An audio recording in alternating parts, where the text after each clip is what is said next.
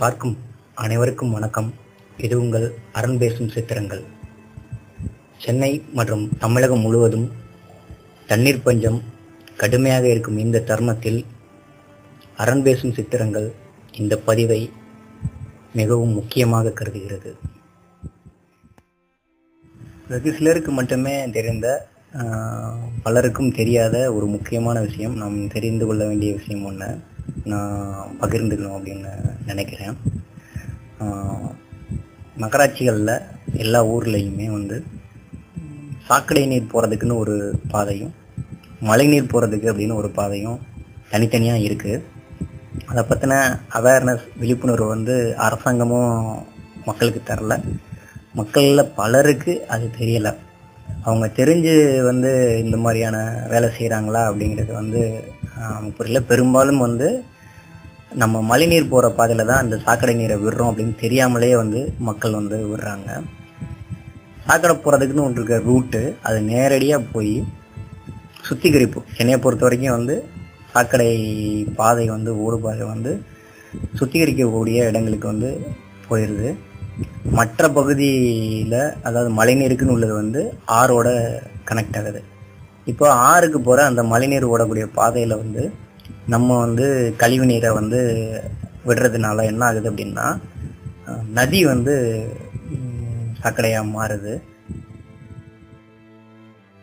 புதுக்கோட்டை, அப்புறம் திருச்சி, மதுரை இதெல்லாம் ஓரளவு மழைநீர் பாதையும் கழிவு நீர் பாதையும் தனித்தனியாக ஆரம்ப காலத்தில் இருந்தது. புதுக்கோட்டையில் மன்னர் காலத்தில் புதுசாக வடிவமைக்கப்பட்ட நகரங்கிறதுனால ரொம்ப தெளிவாக இருந்தது. அதனால கூட என்ன மாதிரி நபர்களுக்கு இது புரிஞ்சிருக்கும். வீதியின் முகப்பில் இருக்கிற அந்த வீதியில் அதாவது வீடுகள் கடைகளோட முகப்பு வாசல் பக்கம் இருக்கிற வீதியில் 2 நீர் ஓடக்கூடிய பாதை இருக்கும். அது மழைநீருக்கான பாதையாகவும், வீடுகளுக்கு பின்புறமாக நீர் ஓடக்கூடிய ஒரு பாதை இருக்கும். அது கழிவுநீர் பாதையாகவும் புதுக்கோட்டையில் இருந்தது.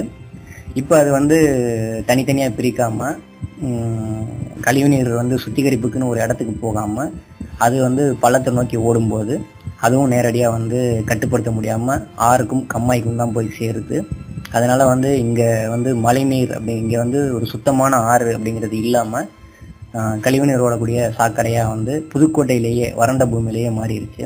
அப்படிங்கும்போது சென்னையில் இது ரொம்ப சாதாரணம்.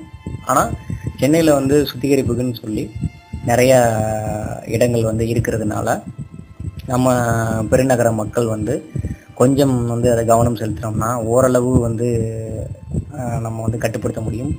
அனைத்துக்குமே அரசாங்கத்தை மட்டுமே எதிர்பார்த்துட்டு இருக்காமல் நாமும் விழிப்போட இருந்து நம்மையும் நமது சந்ததியையும் காப்பாற்றிக்கணும் அப்படின்னு சொல்லிட்டு விரும்புகிறோம். இந்த தகவல் உங்களுக்கு பிடிச்சிருந்துச்சுன்னா விருப்பம் தெரிவிக்கவும். தொடர்ந்து பயனுள்ள தகவல் வரும் நம்பினா பயனாளராகவும், அடுத்த தகவல் பற்றிய அறிவிப்பு வேணும்னா அறிவிப்பு மணி அழுத்தவும். இந்த தகவல் சரி அடுத்தவங்களுக்கு சொல்லலாம் அப்படின்னு நீங்கள் விரும்புனீங்கன்னா பரப்பவும். நன்றி.